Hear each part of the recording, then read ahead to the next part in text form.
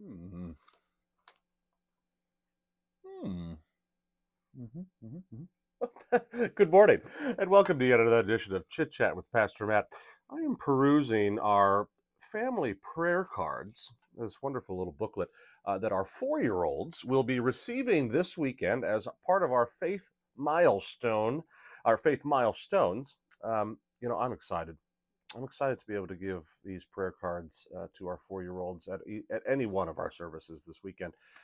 But as I'm walking through it, going through it here a little bit, it might be a little confusing. How do I exactly put this in the 4-year-old's hand so that they can get the most out of it?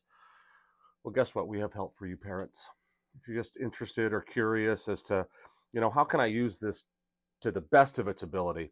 There is also a training session for you at 6:30 tomorrow in our extended care classroom in the preschool 4's wing of our school. Yes, that's right. So a little training session for you to walk through this, to learn more about this so that your 4-year-old can receive or get the most blessings and benefits from these cool prayer cards. These are actually pretty sweet. Actually, tons of different prayers that you can pray. You can pray to God when you're happy, or when you're sad, or when you're joyful, or even when you're angry. But these are really cool. Ultimately, they're designed to just kind of help our families, our 4-year-olds, our parents, learn how to pray. Pray, of course, is a very important part of our faith, of our Christian life, our Christian walk. So we look forward to giving these to our 4-year-olds this coming weekend. After this weekend, believe it or not, Lent is upon us. That's true. Ash Wednesday is a week from today. A week from today. It's going to be fun. It's exciting. Who doesn't love Lent? Lent's good. Good time for contemplation.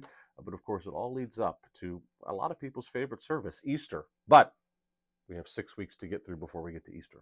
Anyway, Ash Wednesday starts also our Lenten Wednesday evening services. Those are at 3:45 and at 6:30, both of which will be in the sanctuary. In between those two services is our Lenten meals, our Lenten dinners. They will be put on by a variety of different people over the Lenten season, so you'll definitely want to check out some of those meals. I've seen the menu; they look pretty tasty.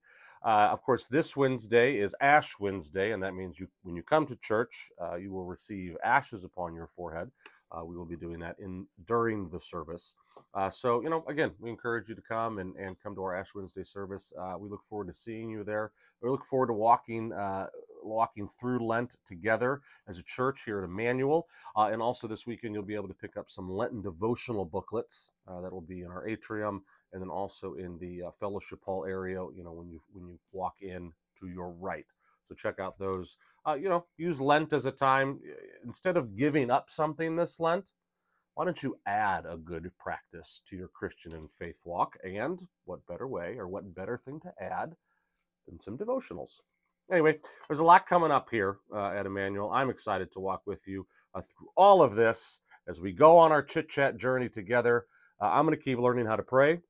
You guys have a great rest of your day, and we'll see you again next week.